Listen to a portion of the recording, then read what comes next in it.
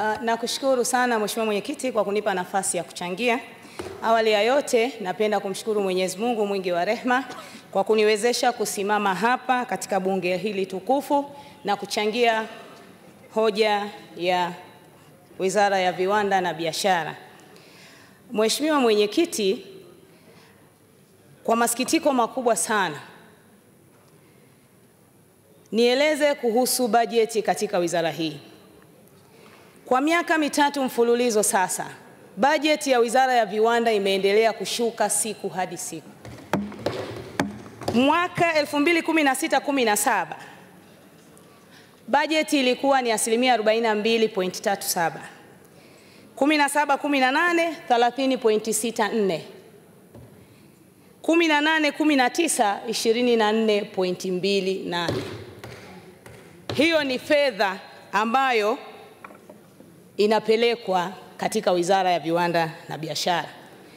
Mheshimiwa Mwenyekiti, kauli mbiu ya CCM ya Rais Magufuli ni uchumi wa kati, Tanzania ya viwanda.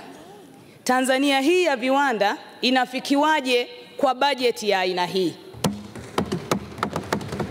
Hivi kweli tuko serious kabisa kwamba tunahitaji uchumi wa kati kwa Watanzania kama hata bajeti ya wizara inayohusika na masuala ya viwanda na biashara bajeti inakwenda kwa kiwango hiki?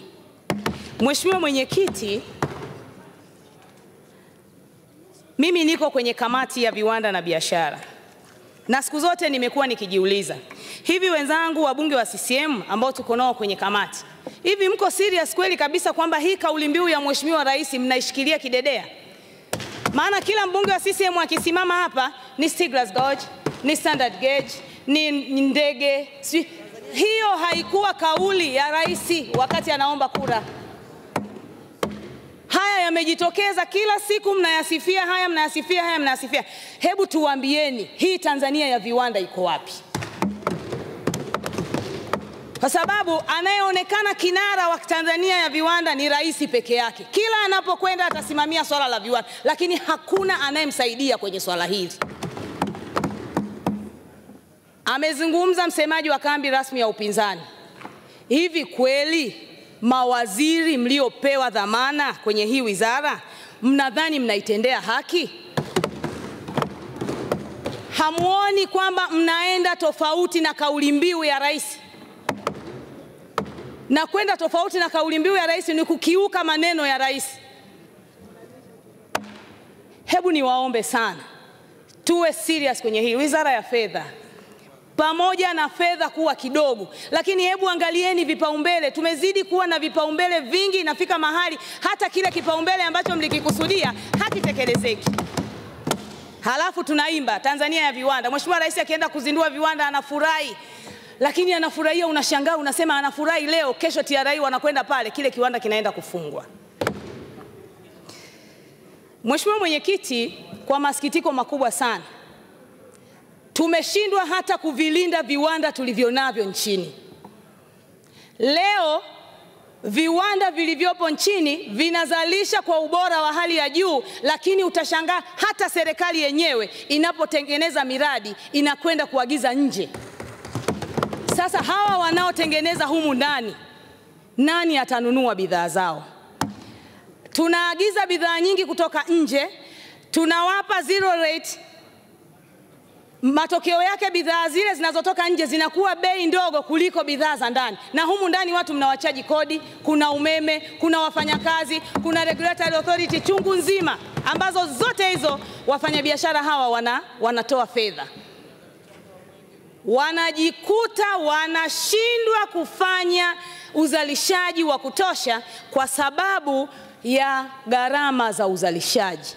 Na leo bado sisi kama nchi tunaendelea kuendekeza kuingiza vitu ambavyo hata Tanzania tunazalisha tena kwa kiwango cha hali ya juu. Mheshimiwa Mwenyekiti, ningeomba nitoe wito kwa serikali. Kama kweli tunataka Tanzania iendelee kuwa ya viwanda, hivi viwanda tulivyo navyo hebu tuvilinde. Tuwalinde hawa wafanyabiashara wenye viwanda walioko nchini kwa sasa, wenye moyo ambao bado hawajakimbia. Na kama hali ikiendelea namna hii, Kama kiwanda kilikuwa kinazalisha kwa 80%, leo kiwanda kinazalisha kwa 15%. Kuna tija namna hiyo jamani? Halafu tunasema hii ni serikali ya viwanda. Serikali ya viwanda ipi jamani? Mheshimiwa Mwenyekiti, wamezungumza wenzangu, lakini na mimi naomba nikazie. TRA ni mwiba mchungu sana kwa wafanyabiashara. Wafanyabiashara wamelalamikia sana TRA. TRA sio rafiki tena wa mlipa kodi. Badala yake TRA amekuwa ni adui mkubwa sana wa mlipa kodi. Badala ya TRA na mlipa kodi kuwa marafiki, kukaa, kuzungumza na kuona ni kwa namna gani ambavyo wanaweza wakalipa kodi, TRA wamekuwa wababe. TRA hawataki kusikiliza. TRA inatukosesha mapato. TRA inasababisha maduka yanafungwa. TRA inasababisha viwanda vinafungwa. Leo nilikuwa namsikia mtu wa TRA anasema biashara zaidi ya 1000 zimefungwa. Huo ndio ukweli.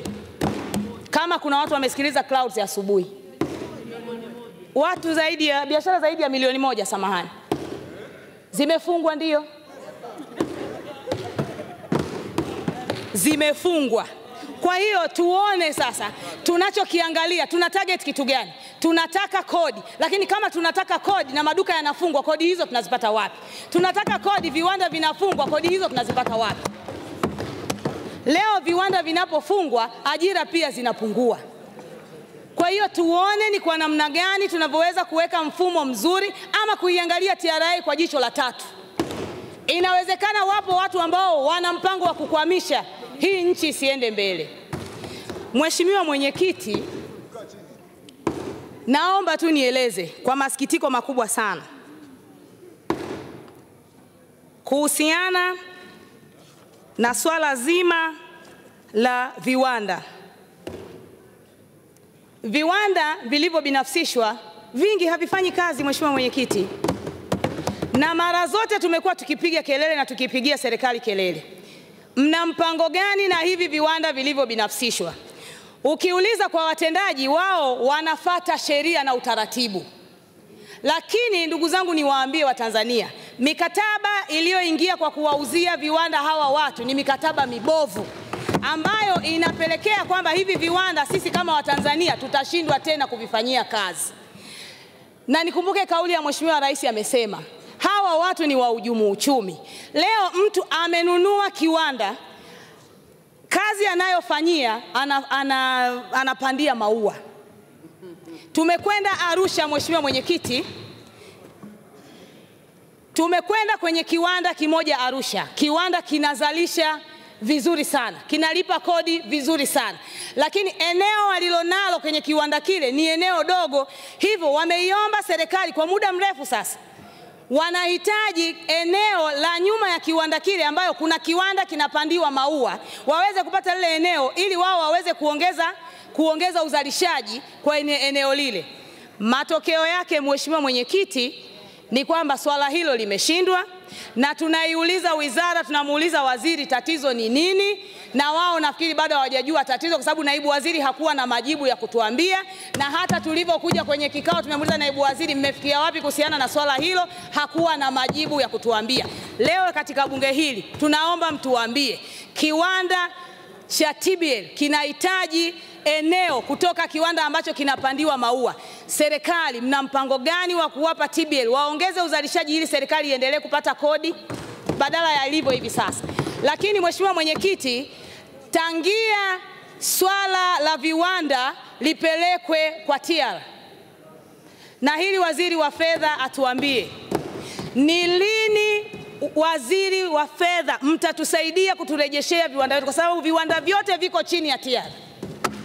Sasa kama viko chini ya TRA, Wizara ya Viwanda haina mamlaka na viwanda hivi. Kwa hiyo kila tunapowauliza majibu ni kwamba wao hawana mamlaka ya viwanda hivi.